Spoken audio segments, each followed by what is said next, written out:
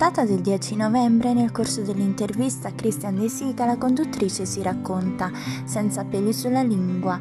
Si torna al passato, all'epoca in cui faceva la stracciarola. Di che si tratta? Presto detto, tempo fa la Venier aveva aperto un negozio di abiti usati a Campo dei Fiori, a Roma. In un'intervista disse che quell'impiego mi diede molte soddisfazioni.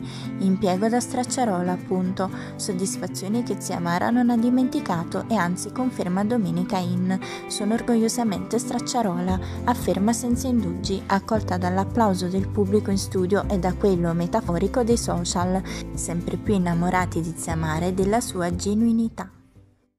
Se il video vi è piaciuto iscrivetevi al canale, attivate la campanella e lasciate un like di supporto.